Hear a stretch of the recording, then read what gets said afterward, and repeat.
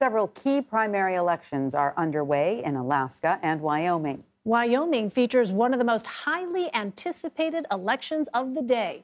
Republican Congresswoman Liz Cheney, an outspoken critic of former President Trump, is down in the polls. She is expected to lose her race against the Trump-backed candidate, Harriet Hageman.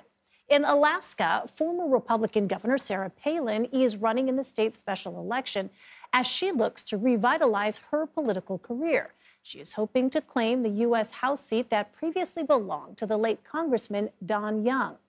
Let's bring in Antjuan Seawright and Joe Watkins now for more on this.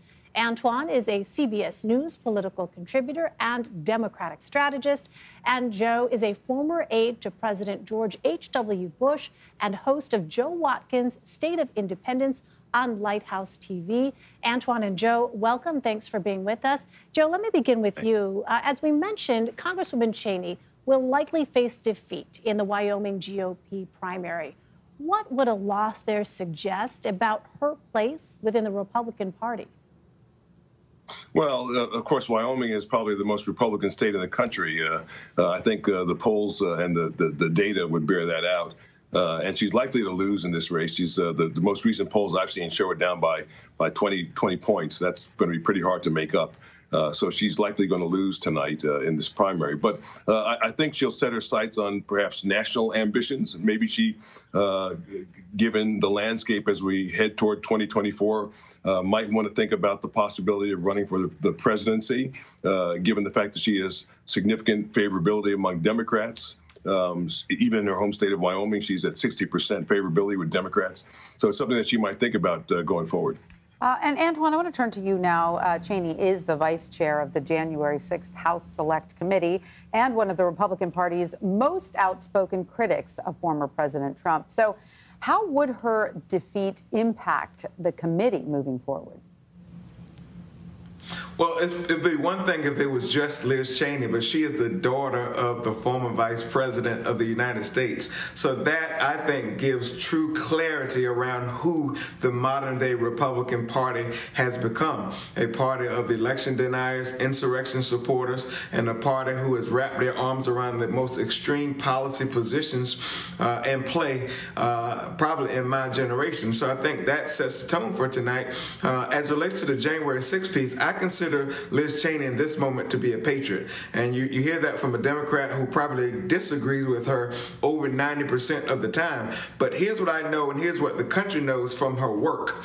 I judge people on their deeds, not necessarily their words. She has really been about holding this president and those around him accountable for their actions around January 6th. And I think there's something to be said around that, because very few people in her party has adopted that same posture. And the sad part about it, this is a representative in the Congress who's voted with this president 90% of the time, yet she finds herself going to likely lose tonight in a primary that should be a runaway election for someone who, like her, who puts her country over her political party. Antjuan, I also want to ask about incumbent Alaska Senator Lisa Murkowski. She's one of 7 Senate Republicans who voted in favor of impeaching former President Trump. She's also the frontrunner in a crowded primary field. What would a victory for Senator Murkowski really mean as we look ahead to November, Antjuan?